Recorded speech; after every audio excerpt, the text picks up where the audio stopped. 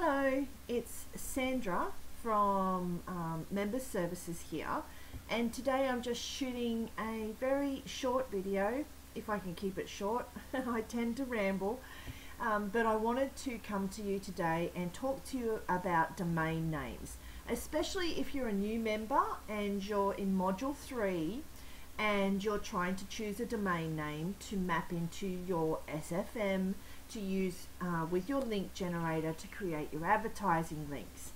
Now, creating a domain name can be really scary, and it can be something that's hard to do because it's not something that we normally think about every day.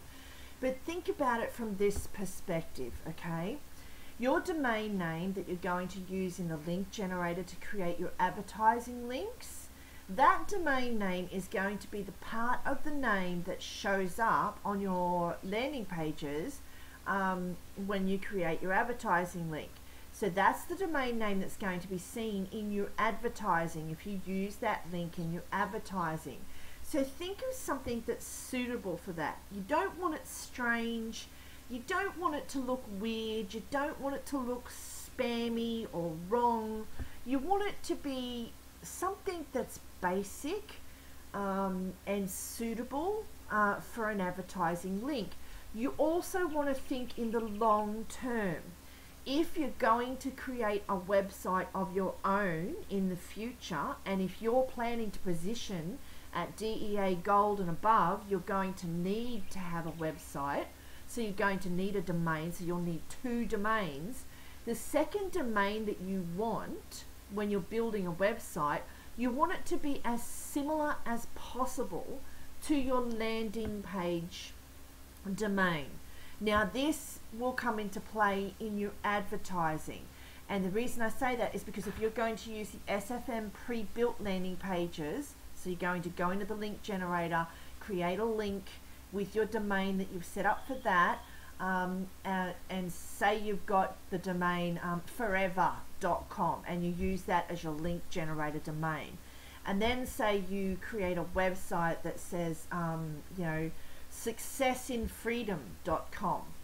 Your advertising link starts with forever.com and your website is successinfreedom.com. They're 2 different names, and this can create problems for you in the congruency and compliance department of Bing advertising and Google advertising if you're going to go PPC, and a whole range of other things as well. So think about that as well. But for now, let's just talk about getting your link generator domain. Okay, so the best way to do that is to check, and what happens is a lot of people think of a really cool name. They may call it my I don't know, my freedom biz. They type that in, they go for the .com, and they check the domain availability. Okay, now we're in the DBL doing this. Okay, we're checking the domain availability. Now, as you can see, my freedom biz is not available. Please try another domain. Now, the reason it's not available is because somebody else is using it. Now, I always have something like Namecheap open, okay? So in here, I'll type the same domain,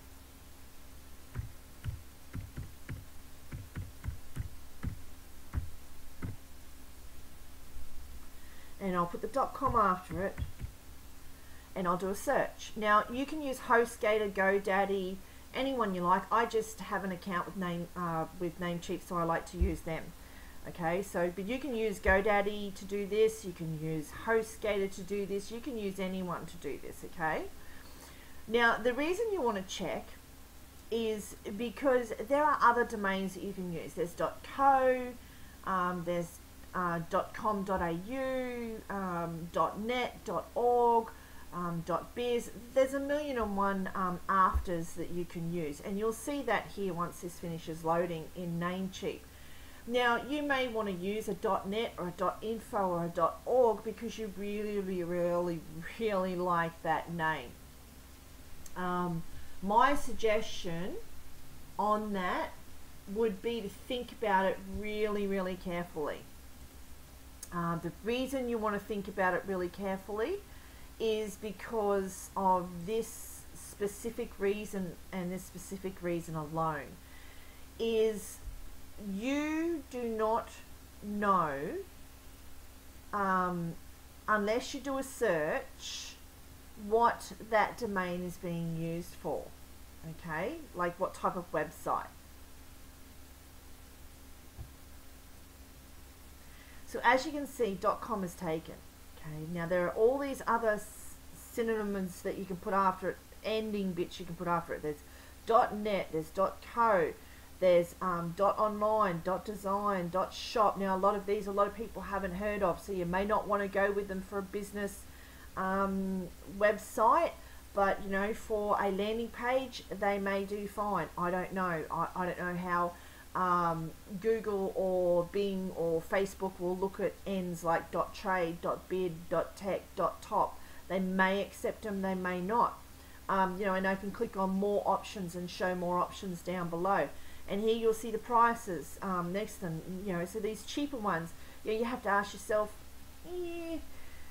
is there a reason they're cheaper? Yes, there is a reason they're cheaper, okay? So you know that this site in the .com is not available. However, it is available in .net if you wanted to purchase it at .net. It's also available in .co if you wanted to purchase it as a .co. But what type of website is running this domain?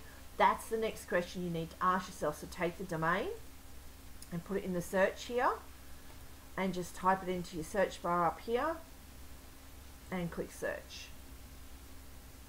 Because you have to ask yourself, is that a website that you want to be associated with? How long has that website been established? And would that website have control of all of the SEO, the search terms used with that domain? And as you can see here, it's a bit of a weird one, because what they've done is they've taken this domain name, they own this domain name, and rather than using that domain name, they've just purchased it and they've redirected it to another domain. Okay, here as you can see, they've redirected it, so you may not want your website associated with a website like this. You know, it's a bit of a spammy website. It's like a landing page. It's a pre-built landing page. There's nothing on here except a video. I guess I could watch the video, but you know, if I'm on a mobile phone and this video won't play on a mobile phone, or I don't have a strong enough internet connection, I may not be able to, you know, watch this video. So I've got no way of finding out, you know, what the heck this is all about. You know, it says Surge 365. It's about something, but what? It's not the domain I wanted. It looks beachy, so is it a surf website? You know, what is it? I don't know. I can contact them, I guess, and ask them. But you know, sometimes you don't want to. But you can click on more info down here. You can have a look. See, you're gonna have to. There's a pop-up. I don't want to do that. I'm surfing around the internet. I don't want to do that. No, I don't know what I'm giving you my email address for. No, I don't want to do that. So I'm clicking out of that. So you know, you may not want your website linked to that, or you may think that you can overtake that because they're just doing a redirect. So, you know, you might want to go with the .net, or you might want to go with the .com.au or .co.uk. You just have to check to make sure it's available. Okay. You know, now that's just a simple way of checking your domains in the DBL. Now, if it says that it's not available, please try another domain. Well, then try another domain. You know, like if you really, really want this domain here, personally, I wouldn't go with it because it's already taken. But if you really, really want it, okay, take the domain like this, go to DBL, paste it in. Well, actually, you can just check it in here, okay. Maybe put, maybe go to the domain here and put a hyphen here and see if that works. Do a search.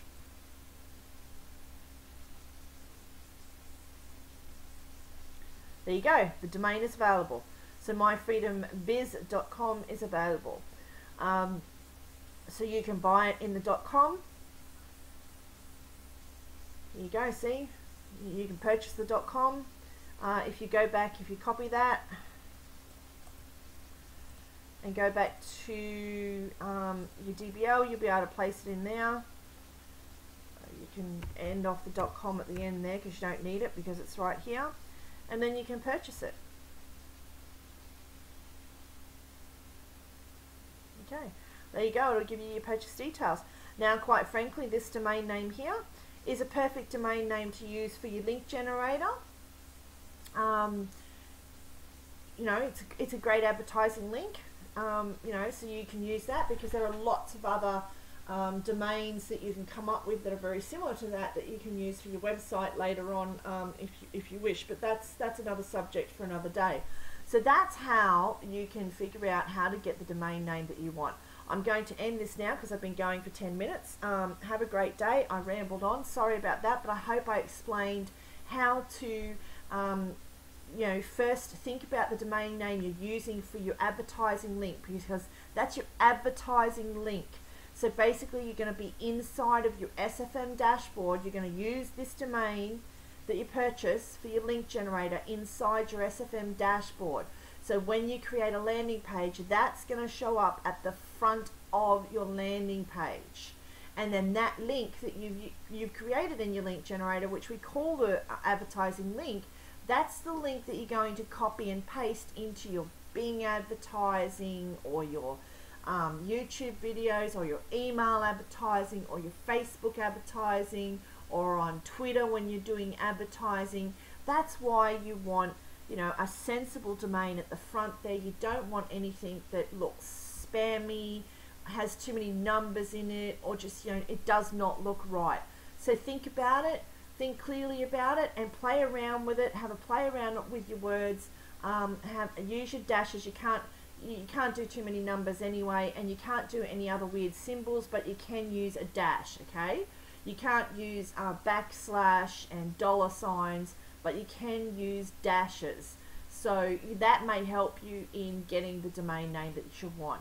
Have a great day. This is Sandra from Member Services signing off, and I really hope this video helps you. Bye for now.